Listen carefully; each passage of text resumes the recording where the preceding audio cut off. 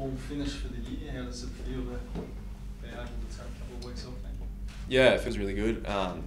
We've definitely bought in really well during this break, or during the first start of pre-season during November and December, and we're running really well, and there's a bit of youthful exuberance around the place at the moment. We're really excited for 2017, so yeah, it's a really good feel at the club. It's never completely a break. You've still got and you've still got a program. What's yours?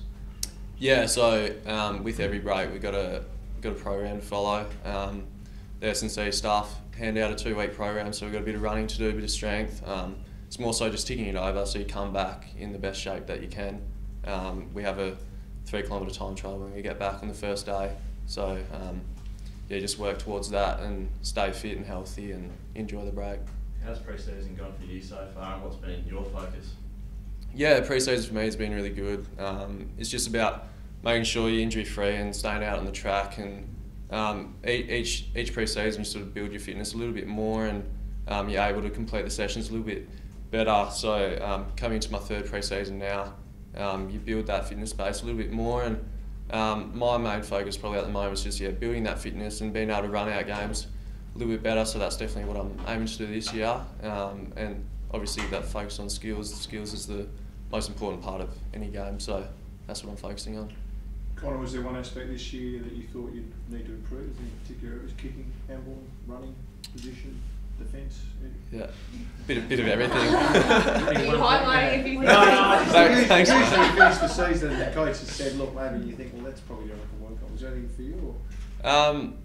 Yeah, you sort of stated a few of them there, but I think if you want to become a complete player, you have to work on everything all the time. Certainly build on your strengths and keep them your strengths, but also focus on the weaknesses as well. So as I said, my running, you always need to get fitter, especially if you want to be a midfielder in today's day and age.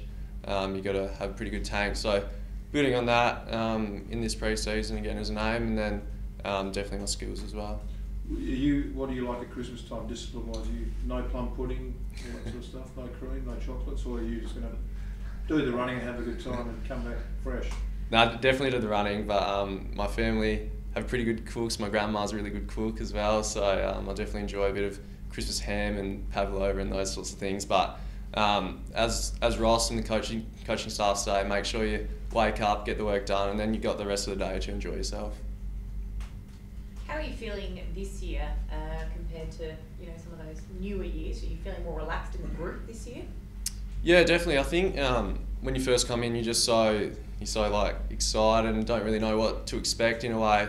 But definitely in this 3rd year, you know the expectations, you know what the goals are, what you need to do when you get back from the off season and the Christmas break. So I think, and knowing the game plan over a few years now, you're not relaxed, but you're certainly more composed in what you need to do and how you're going to go about the year and what you need to achieve. So each year, definitely becoming a bit more composed in what I want to do and how I want to do it and how to get there. Do you try and take on a leadership role with those younger guys so you can relate to them? Obviously, coming in only 3 years now, do you do that already with the leadership, or is that something maybe further down the track and you just focus on yourself a bit more at the moment still? Yeah, I think it's pretty easy with obviously having that age where you're pretty similar ages to the new guys that come in. I'm only 2 years older than them, so you definitely have that experience of being a new player coming through the door. So you sort of you go out and have coffee with them and just sit down with them, get to know them, where they're from, what's their interests outside of footy, because you got to have a life outside of footy, of course. So I think, especially myself, Ed Langdon, Lockie Weller, Ethan Hughes, those sorts of guys.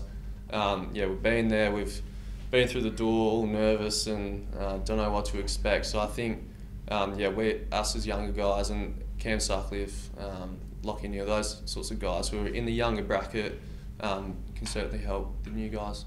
With the players coming back from injury, Nat Fyfe included, does that make the prospect of trying to get yourself in the best 22 tougher again next year?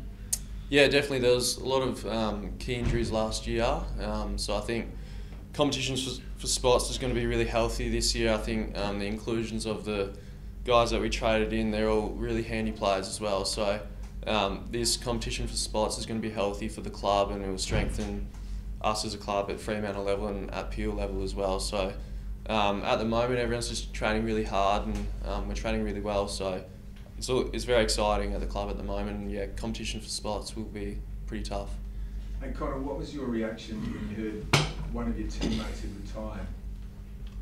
Yeah, it was obviously it's disappointing for Shane, but I think the club obviously sent out a media release, and it's disappointing for him. But his personal life is a lot more important than football at the moment. So the club's supporting him in every way, and hopefully he can overcome this and hopefully have a healthy future.